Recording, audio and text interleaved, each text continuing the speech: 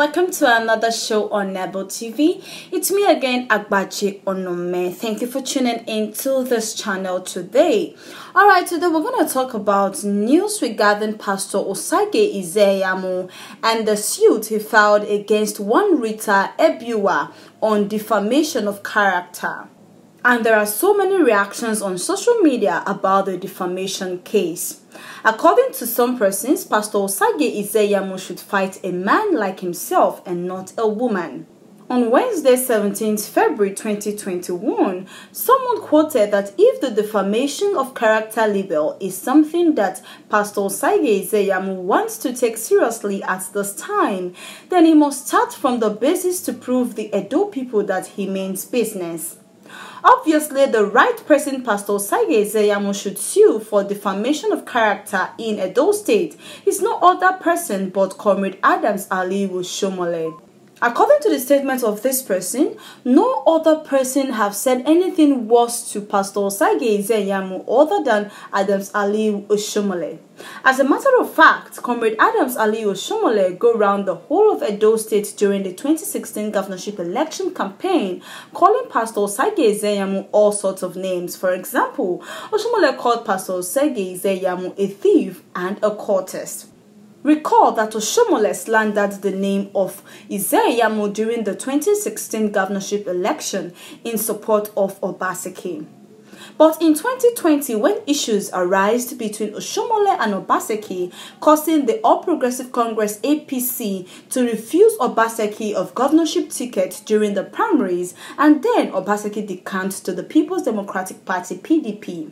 During the campaign, Oshomole turned against Obaseki and spoke good of Ize Iyamu, who turned out to be the governorship candidate of the All Progressive Congress this time.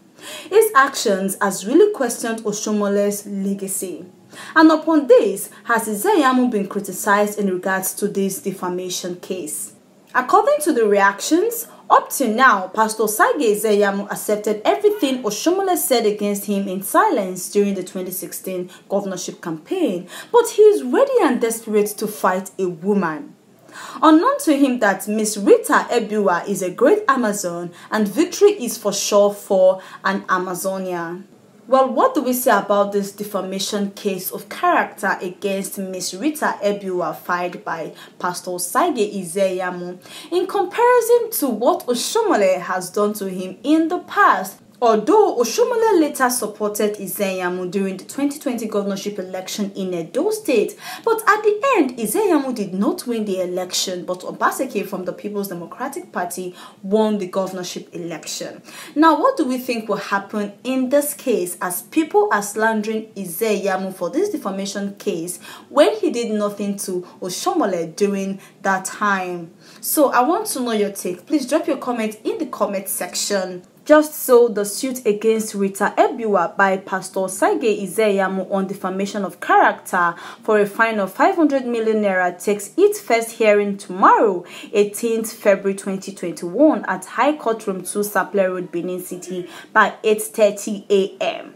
And the friends and families and associates of Miss Rita Ebiuwa are ready to storm there in solidarity for her. What do we think will happen in this case? Do we think Ize Iyamu will win or Miss Rita Ebiuwa? Please let us know your take. Thanks for watching. We're going to see you next time. Stay safe. God bless you and God bless Nigeria.